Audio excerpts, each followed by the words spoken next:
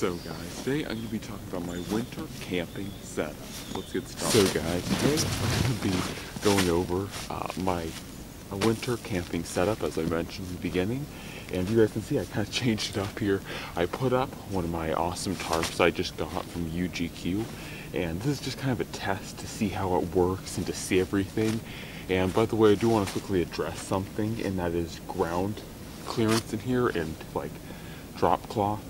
I do actually have a drop cloth. In fact, I have the tarp right here so you guys can see.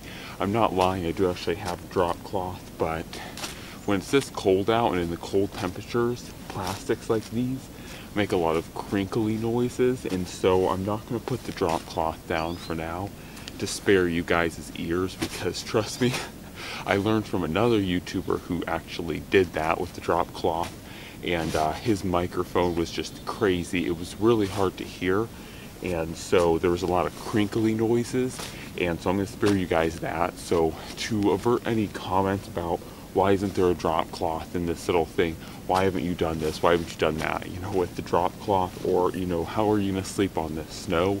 I'm not actually going to do that.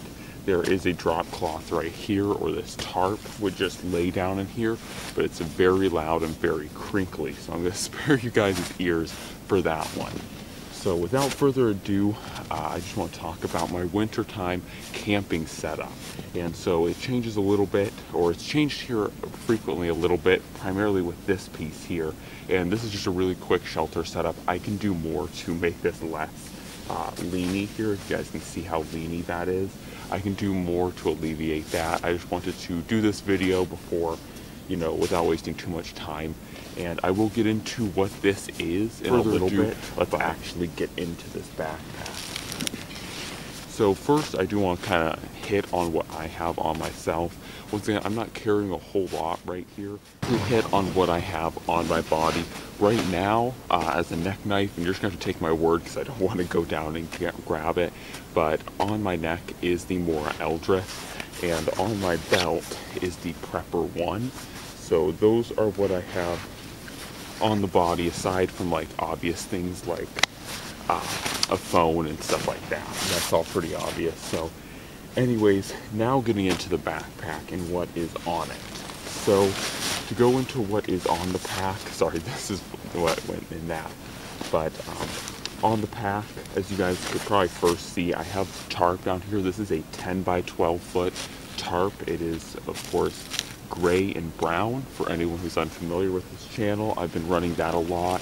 I also did that a whole survival shelter build with it. And then secondly, I have the big old GBA Scandi Forest Axe up here, as it almost always is. And then moving to the front, I have the SWC SAT on this side. And then on this side, I have the Recycled Firefighter. I think this is like a lanyard. And then I'm running the Mora Eldris ferro rod right there on that. So I have two ferro rods right there, and it's a little bit redundant, but I figured I'd do it anyways because I really like both of them. So that's what's around the pack, and there's not a whole lot, you know, just around the pack. But now let's actually get into what's inside this pack with the orange and gray zipper here. In this one, there's actually nothing but padding, but in this orange and gray zipper here, this is pretty much an empty pouch, because if you guys are familiar with the channel, that's where I carry the DSLR and the mic and everything that you guys are actually hearing and seeing this video on. So this is actually empty, other than I have the rain fly in there should I need it. It's particularly more of a summer thing, but I keep it in there always because I'll never know when there's potential to hit this pack. So the rain fly is in there, and other than that, of course, in this little area, I'll pop open here. In this little area right in here, there's around 50 feet, probably around 60 or 70 feet, especially because now I'm camping and I'm using a lot more paracord. So now there's around 70 feet of paracord, but still a little bit of paracord on that spool. Most of you guys have probably already seen. Also change up another thing. I'm going to be making the IFAK a more permanent piece of kit. So what I actually did to make it, in the event of an emergency, to make it easier to find, the IFAK has now a red zipper, or a bright red zipper. So now anyone that's unfamiliar with my pack loadout will automatically know that in here there's some sort of medical pouch, as you guys can see there. if I can open it, the IFAC's just right there, and you know, if I ever need it or if someone else ever has to grab it, they'll immediately know it's the bright red zipper. In addition to that, on this side, I also am carrying my awesome Spyderco double stuff. Like, I swear, that sharpener, it's really underrated, but it is very good. I use it quite frequently, not necessarily to sharpen my knives, but a whole bunch of other people's knives that are not very sharp, and it works like a champ. And then on the and another thing that's in here is the Exotac Nano Striker XL. You guys will notice there's quite a redundancy of ferro rods in here, and some of it's because I'm testing some of the ferro rods, and others of it is just because I love having ferro rods, but that is what's all there. Obviously, with this green zipper up here, in case anyone's wondering, that's where traditionally my water bladder would be. The water bladder, more particularly the tube, runs too high of a risk of getting frozen, so I do not carry a water bladder during the winter, but that is what's in that zipper for anyone that's wondering. So now onto the other side. So it's a little bit difficult, but now onto this gray zipper side down here. This is where I pretty much just keep ammo, and you guys can see there I have some heater packs in there as well, because it is winter, and heater packs, both toe and hand warmers, are very nice to have. And then I have, you know, just some mini mags in here, and I also have some CB shorts. If you see this other container here, that's CB shorts. Those are both for the 22, which of course I run generally. So that is what is sitting in there. So now to get into this top pouch, right up here, this is where the fire kit is generally stowed, and most of you guys have seen this. I rarely ever remove this piece. I've actually never removed it. That's just because I really like having this fire pouch up in here. And so this is just a fire pouch with all kinds of fire starting stuff in it. I have slightly modified this now. I also have the Surge. I'm also running the Surge in here as well, and that's just a really nice multi-tool to have. Once again, it's a very capable multi-tool, and with camping, you guys will probably notice that I'm running a little bit more gear heavy, and there is a reason to that.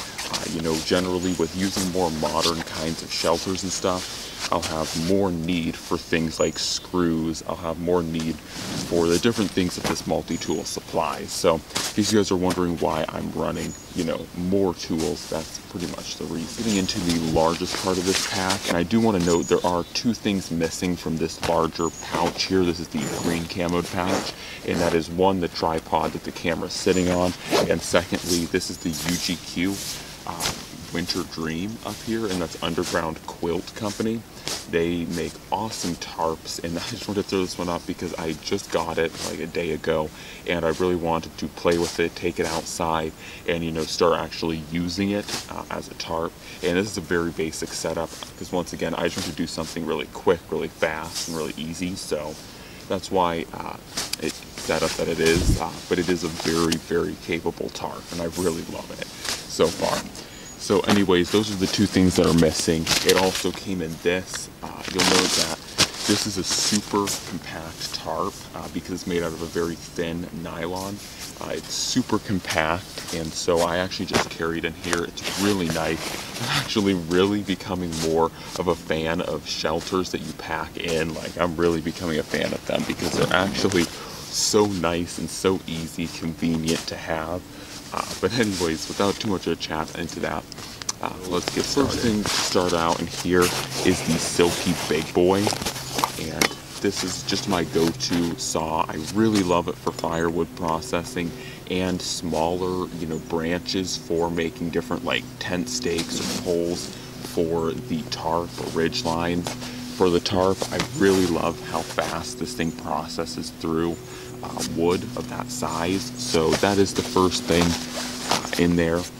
Another thing that I'm testing out, and this is a really neat one, is this is a double-sided, it's like a tarp kind of scrim on the outside, and then it has a mylar covering on the inside. What I really want to do with this one is put this up underneath the tarp, or this tarp up here, the main tarp, and have this reflect back heat, and then have a ground covering down here. Let me know if you guys want to see a video of kind of my thoughts and construction on that. But that's really what I want to do with this, and I think that this would be really awesome. This is just like about it is the whole fact that even if you don't set it up, you know, with another tarp in and of itself, this outer material, this dark green or this olive color stuff, it seems very tough, and it automatically gives you the good parts of Mylar in the rigidity and toughness, the wear resistance of, you know, a normal tarp, because that's one of the big things. If you guys are familiar with Mylar blankets, they're generally very thin and very weak, very easy to break, whereas this is a lot more heavy duty. And yeah, so I'm very curious to see how this performs. And once again, you know, going more gear heavy because I am camping, and with camping I think there's a larger emphasis on comfort. Not to say that bushcrafting has to be painful, but with generally camping, you want to try and add as many elements that can make you more comfortable when you're out in the woods, as opposed to bushcrafting where you're really trying to push yourself to live off the land with as little assistance as you possibly can. At least in my mind, that's what bushcrafting is. Whereas with camping, you know, you're going out there to enjoy the nature, and whatever makes you enjoy the nature is generally what you utilize. So that's more my thoughts. So here, this is a spare pair of wool socks. These are 85% wool socks. Very awesome. They keep your feet so warm.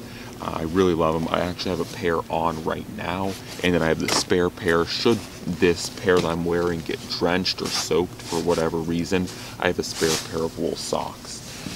So the next piece is of course, you know, duct tape. I really love this stuff. It really can help. And once again, this would be nice if, because like I said, I'm actually testing a lot of gear right now.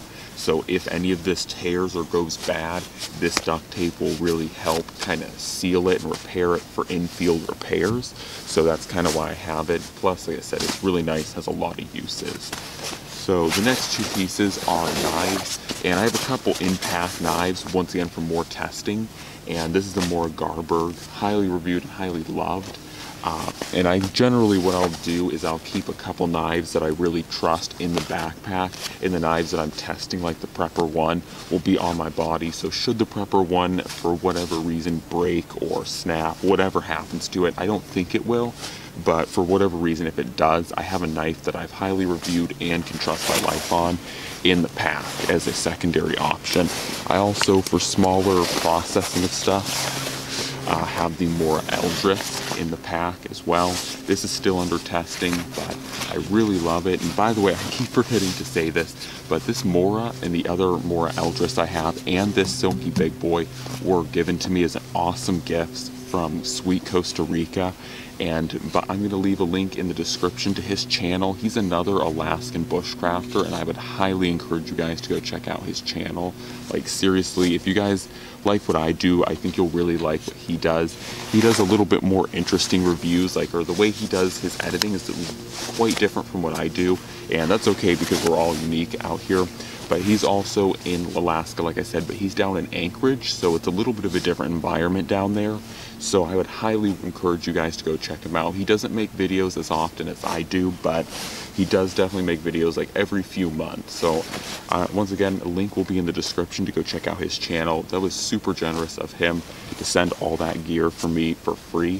So once again, big thanks to him, and definitely go check out his channel and tell him that I sent you guys. So anyways, without any further ado, let's get back to it. Of course, as I've covered in other videos, I have the MSR Seagull in here as well for making meals. Once again, Starbucks Vias and Ritz crackers are in here. That's never really going to change unless I go to saltine crackers, but there'll always be some kind of cracker and Starbucks Vias in there, because you always want a quick, you know, caffeine boost while you're out in the woods, because you'll never know how much energy you're really going to get. So anyways, on to other things. Once again, lighting.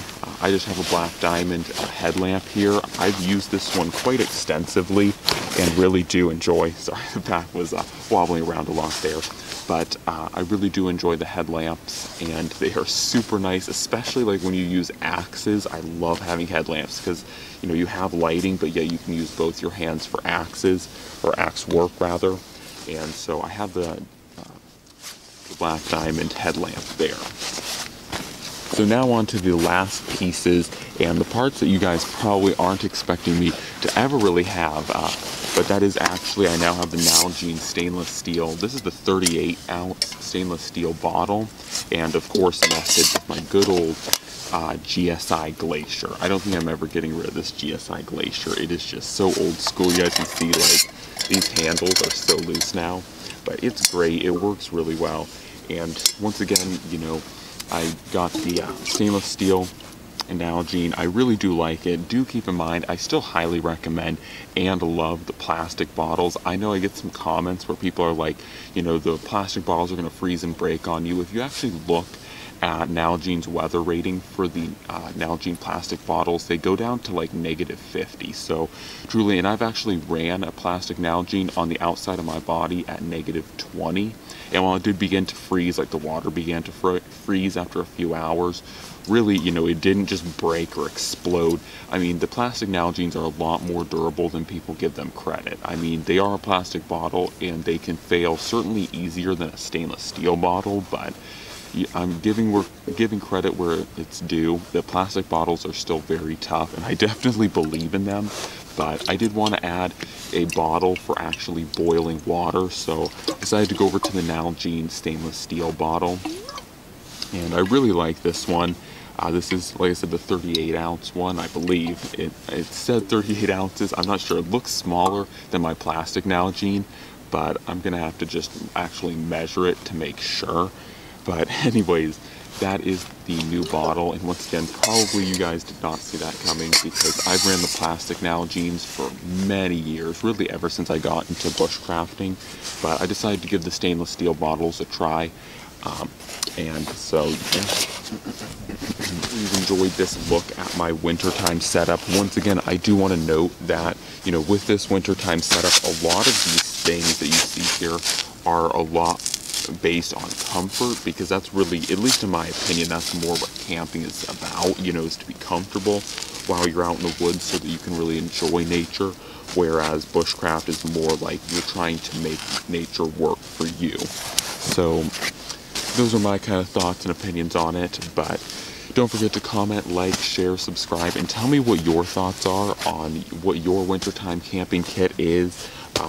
You know, I know the wintertime camping kits are some of the highest diversity things here, especially in the U.S., because, you know, down in Florida, you would have a kit that looks nowhere like this. Whereas up here in Alaska, you know, you really have to have a very squared away, you know, cold weather kit, because it gets really cold here. So, anyways, guys, that's it for now, and I'm out.